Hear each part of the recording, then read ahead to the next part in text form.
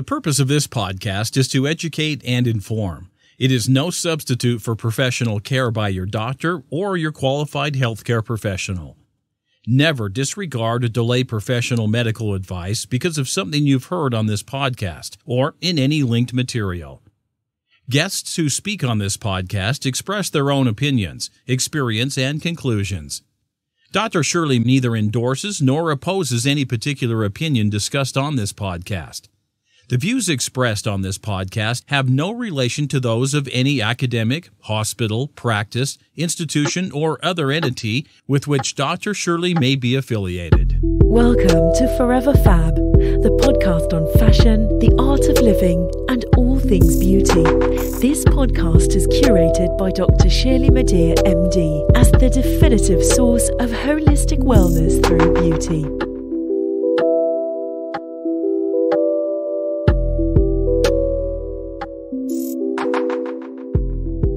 Welcome back to part 2 of the Forever Fab podcast with my guest, Tricia Lee. I like to say giving back is the new luxury. So clearly you exemplify that because you are passionate about contributing to your community. Yes. And I love these events because I encourage, questions that just aren't making sense. And I encourage people to talk about how honest they are. And I start that by giving examples of things I don't understand still. Yes. And there's never going to be a short list of those things. So I share that and I'm like, okay, you want to see me as this businesswoman, but guess what? I don't really know what this means, right. And I'm still trying to figure that out, but I brought my accountant here so we could talk about it tonight, so that's kind of the idea of it.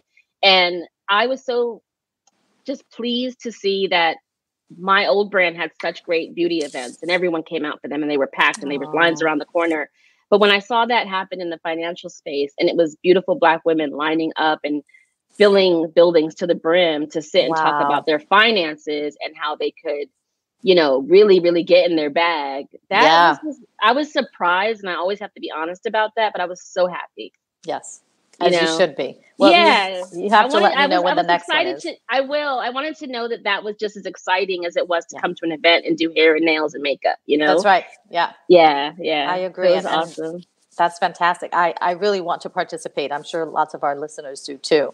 I would love that. Now, speaking of money and what matters and financial wellness and resilience, over the course of your career so far, because obviously you're going to keep going and reach new heights, but what messages or lessons have you learned about money that you think absolutely everyone needs to know?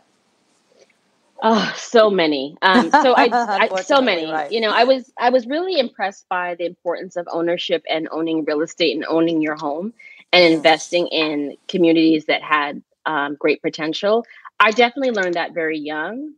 And when I got into doing retail development at MAC later on in life, I started to understand how retail stores choose neighborhoods and choose where they are going to kind of cluster and build these amazing commercial strips, which then drives up the local rents and then drives up the property values because you have all this destination business that people are traveling from all over to.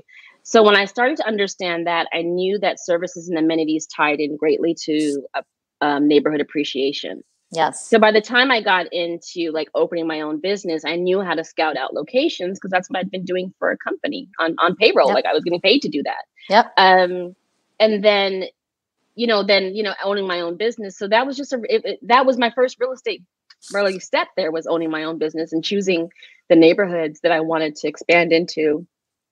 So real estate came very natural and people, they think it's it's from beauty for whatever, but it's no, it's beauty. But I'm developing locations. I'm doing build outs. I'm doing construction. I'm working with the city to get permits. I'm working with architects to build these spaces. You may come here for nails, but somebody had to put these walls up and put electricity in here. So that's a part of it. And negotiating commercial leases. I don't think there's any clients that I ever had in my salon that didn't recognize that I was far more of a businesswoman than I was a beauty girl, and I think that's what led to my real estate business taking off so quickly. And it wasn't intentional. I wouldn't have known what I was doing. It just happened that way because when we would have conversations one-to-one, I would talk about the things that I cared about and and so they understood, oh no, she's definitely more business than she is nails and beauty. This is a conduit for her. Right.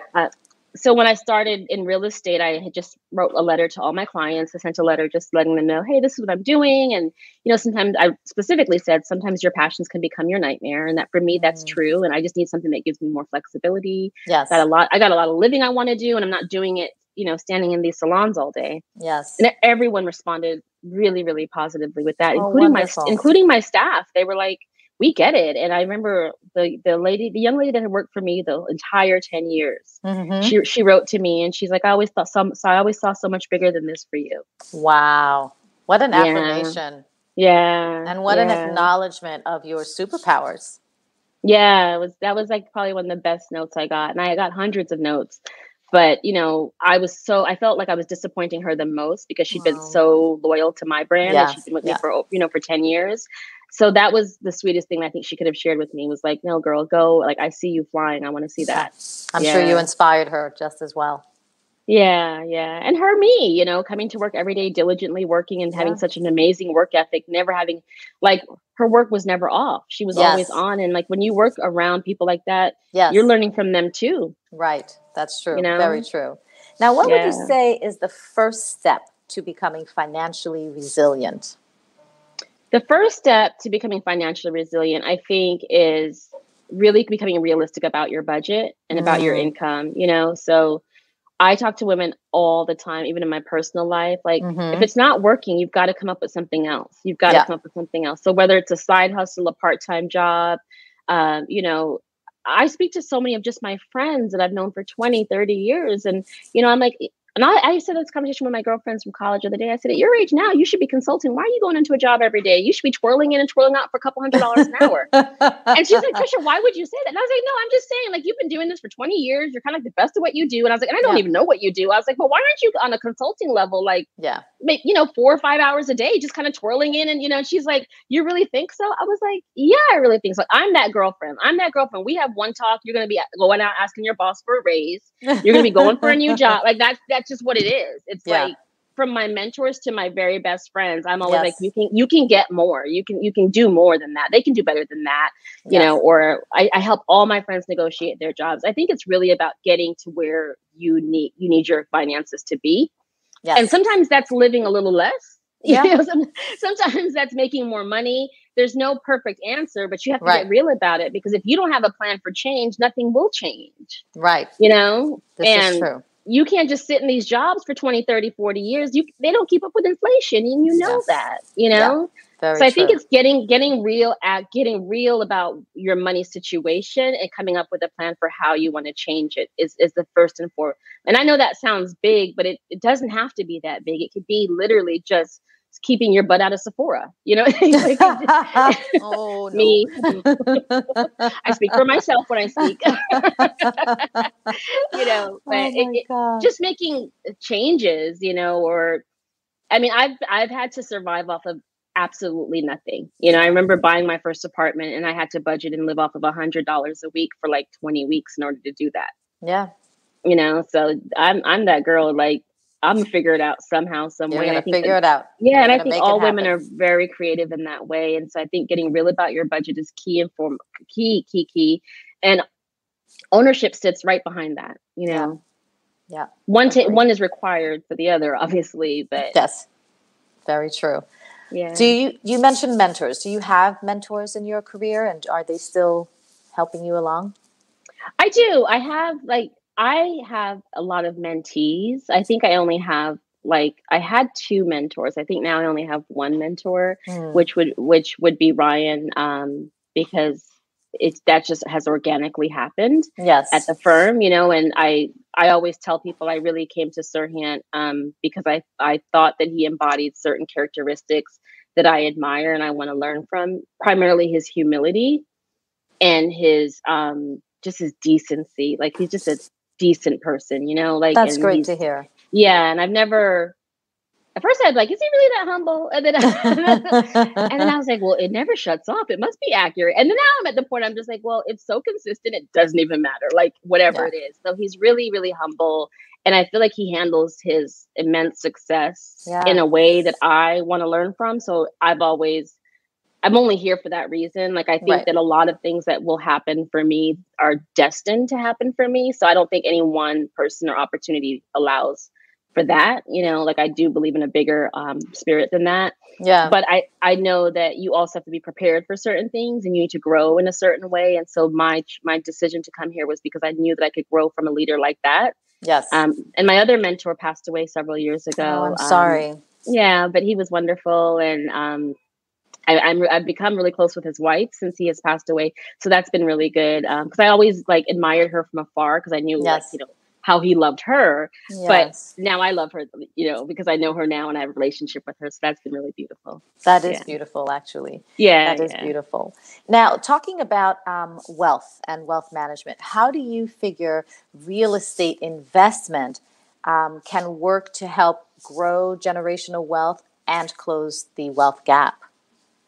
I think we have so far to go, because obviously, we're just always going to be behind in that way. But the ownership conversation has dropped off so much in our community in the last, decade.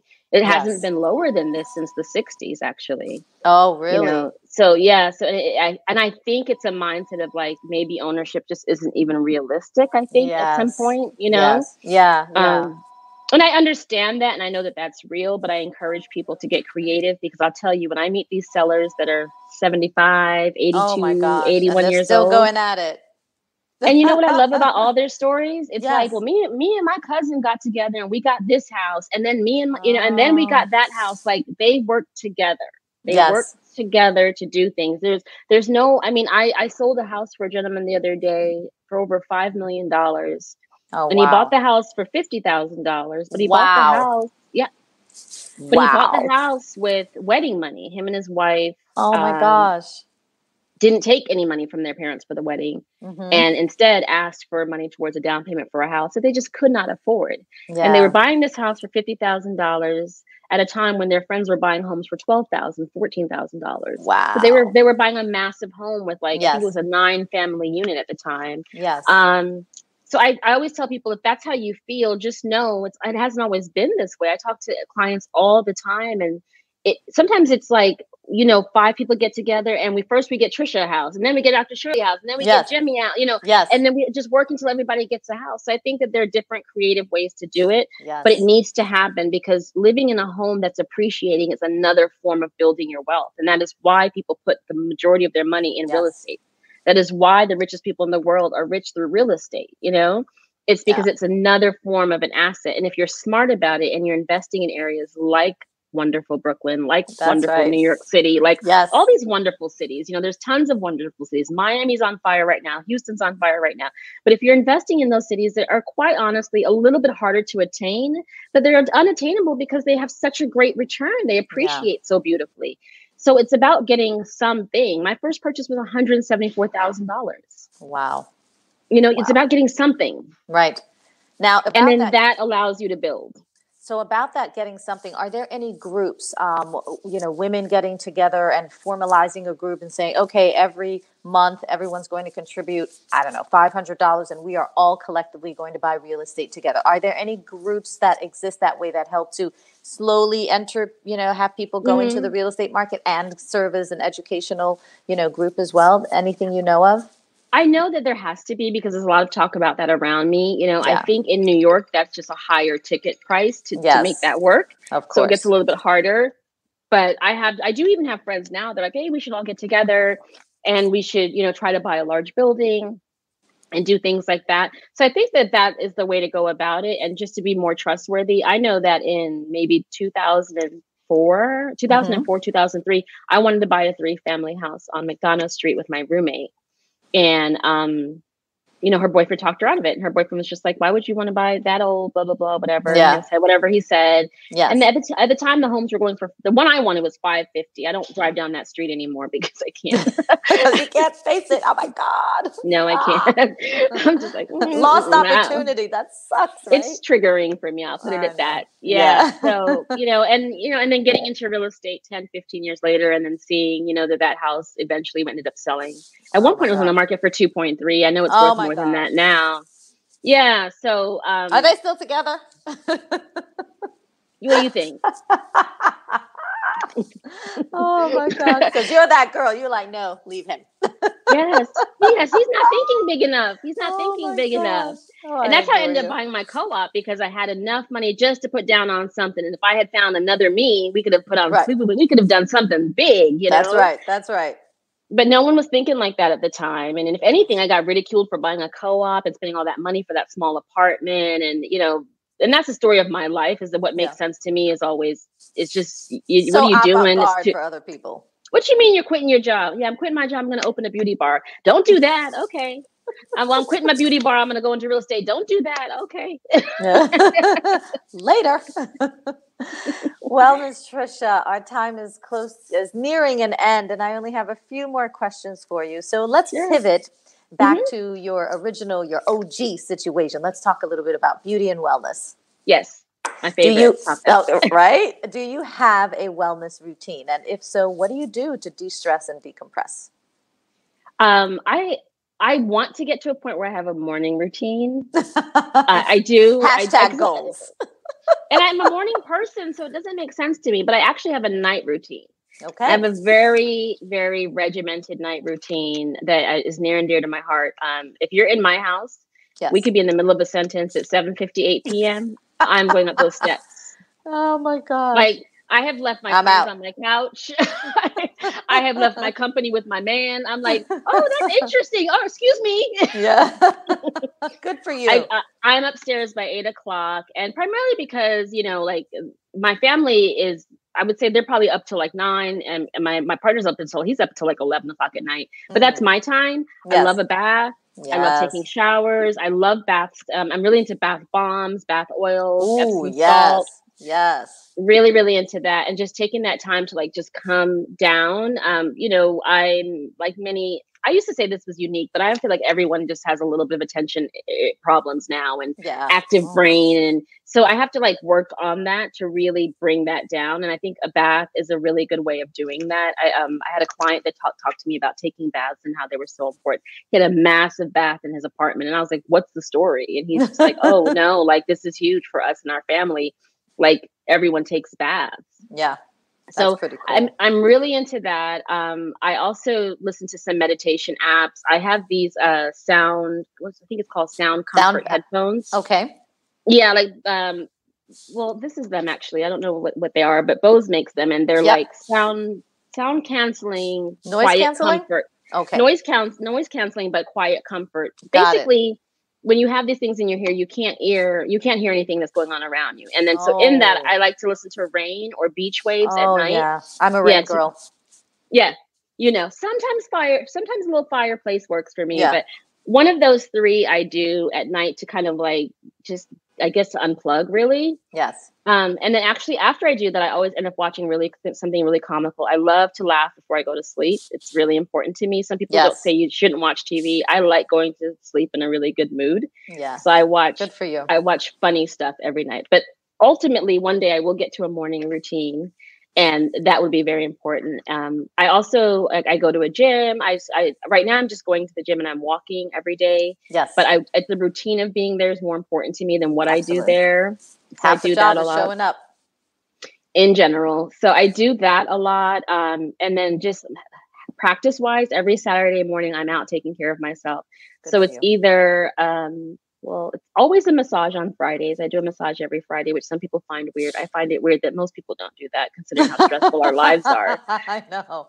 I'm like, you live a stressful life. You should do that. Yes.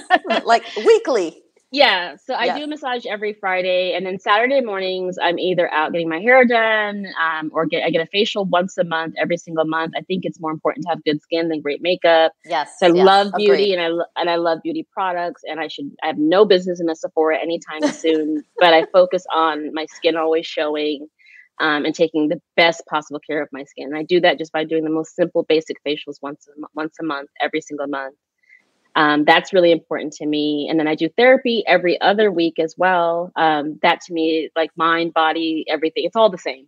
Yep, I agree. I mean, taking care of your mental is definitely part of a wellness routine. I mean, it is quintessential. So I'm happy that you do that. Yeah. And when you do that, you're more inspired to do the other stuff. Absolutely. Now you talked about taking care of your skin. What is your personal beauty and skincare routine?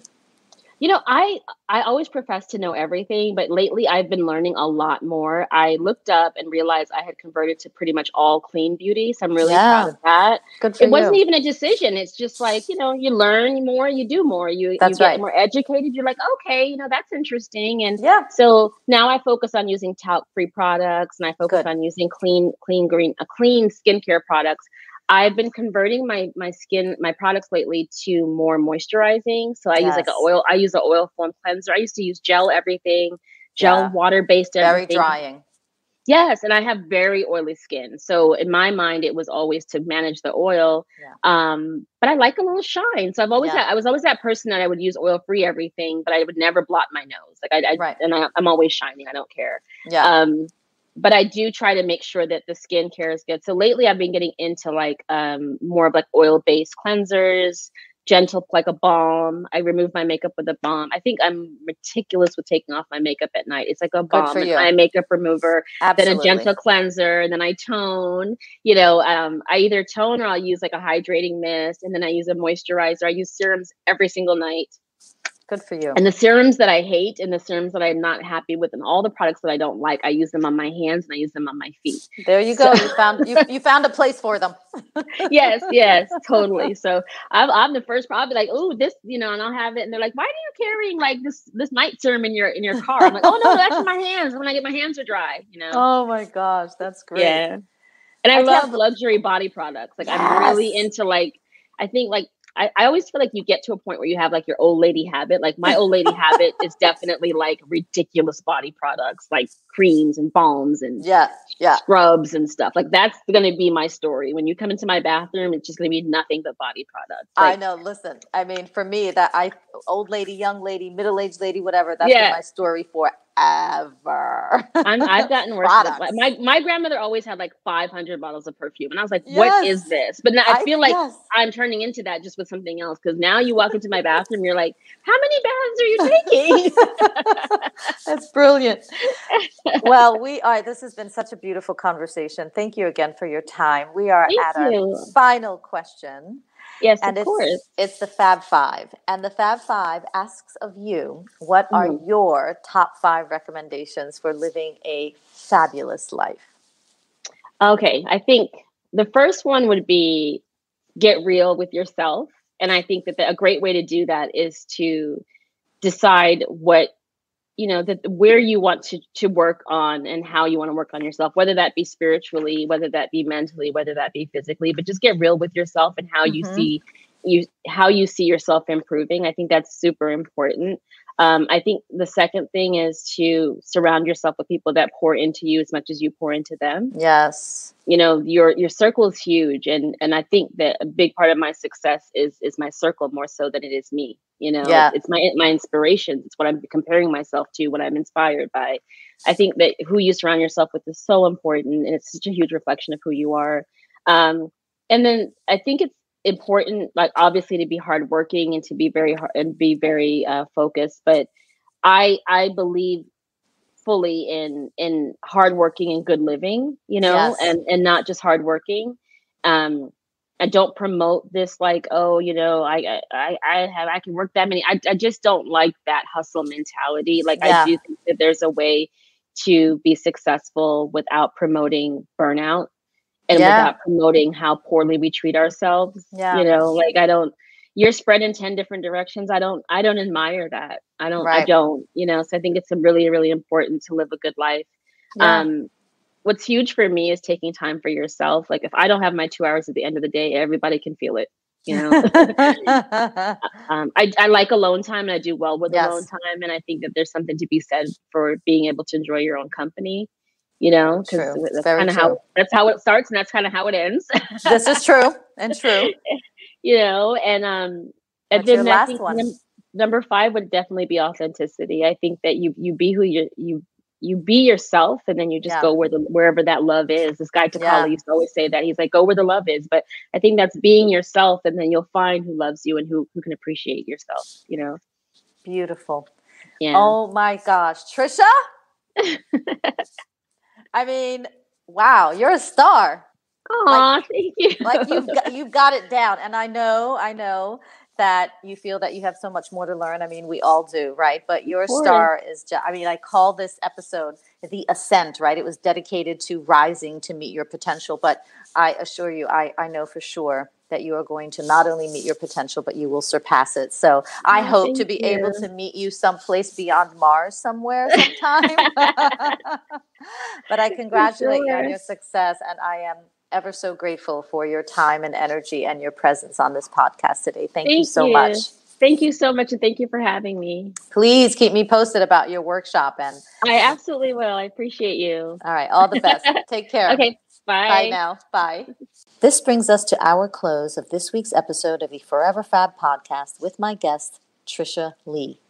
Looking to get into real estate? Contact Tricia Lee at sirhant.com. Sign up for her workshop series at tricialee.com. And also check her out on social at Love Tricia Lee and at Sold by Tricia Lee. As always, if you love this episode of the Forever Fab podcast, please share it and subscribe to the feed. Listen to past episodes or check out who's coming up next on foreverfabpodcast.com. If you enjoy listening to the Forever Fab podcast and you want more, get more audio and visuals with a membership through Patreon. Choose the gold, platinum, or diamond tier for premium added content, special co-hosts, lifestyle videos, branded merchandise, and maybe even private access to my clubhouse by visiting patreon.com/foreverfab. If you're a founder or you represent a beauty brand and you want to be featured on an episode of the Forever Fab podcast segment of 15 minutes of fab, send me some stuff. Visit foreverfabpodcast.com and fill out the contact form. For general holistic beauty tips or to set up an appointment with me to discuss your personalized options for leveling up your beauty, visit elementsandgraces.com and sign up for my newsletter or just give us a call. And for an online e-consultation on time, anytime, and on your time, visit clicklift.com for your wellness, plastic surgery, beauty, and wellness questions on the go. That's click-lift.com. It's time for the elevated house call. Jet Set Beauty RX offers beauty on-call services near your home or other domicile, delivering beauty in the privacy of a medically equipped mobile aesthetics unit. Reserve your appointment at jetsetbeautyrx.com. Thank you for listening to this week's Forever Fab podcast episode. Until next time, stay beautiful and fabulous inside and out.